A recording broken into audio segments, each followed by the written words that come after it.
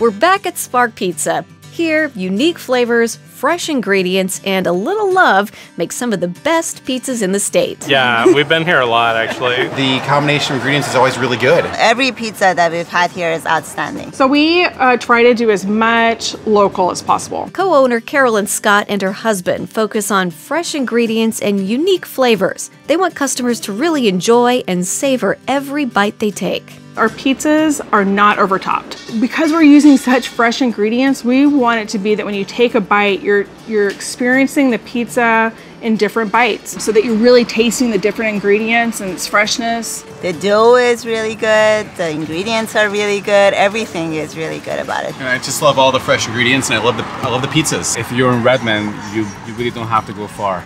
In order to develop their delicious pizzas into what they are today, Carolyn and her husband did a lot of research with Chef Kale. We took him to Napoli, Italy, and to New York. I mean, of course, ate at every Seattle pizzeria that there is as part of our research, and we ate a lot of pizza.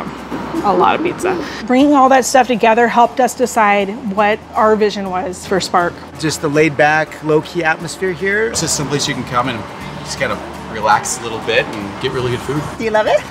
Is it yummy? Really, it's about being with your neighbors and coming together as a community. Now it's time to make some pizza with Chef Kyle. We're gonna make the Boss Hogg today. Boss Hogg. The Boss Hogg, yeah. Oh you yeah. have to say it like that. The Boss Hogg. I love it. I love it. I love it. So today we're using the Pure Country pork belly that we've turned into a porchetta. So we ended up brining it. And then we put garlic and rosemary and some chili flakes, and we roll it up and we let it dry for a day, and then we roast it. This smells amazing and looks amazing. It ties into even all the local ingredients that I'm using already, from Walla Walla based flour to local cheese to a local oven built in Bellingham. So I'm really trying to create this product that is really entrenched in Washington State. Awesome. So does this oven have a name? It does. His name's Marvin the Martian. I love it. And Tony came in one day and he was like, "That looks like Marvin the Martian," and we were cracking up. We had a pizza on the. Yep, it's Marvin. So it's pretty fun. So okay. Well, so are you ready to do this? I'm ready. I'm ready. We start with the base of the pizza, the crust. Do you want to try to stretch these out? Yeah. Okay. I always like to work from the top. So the initial is I'll push very gently. Then you'll flip it over and do the same thing. So just like this? Yep, perfect. Okay. And then so this is the slapping technique right here. Oh, so this is probably one of the harder ones. We're gonna leave that part to you. Yeah. It's not about what the pizza looks like, it's about how it tastes.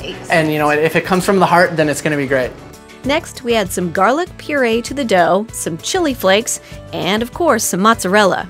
I always strategically place my mozzarella. You gotta have it in almost every bite, right? So these are some of the local artichokes that I've braised and smoked. So I braised these ones in white wine, a little bit of champagne vinegar, water, and basil and garlic.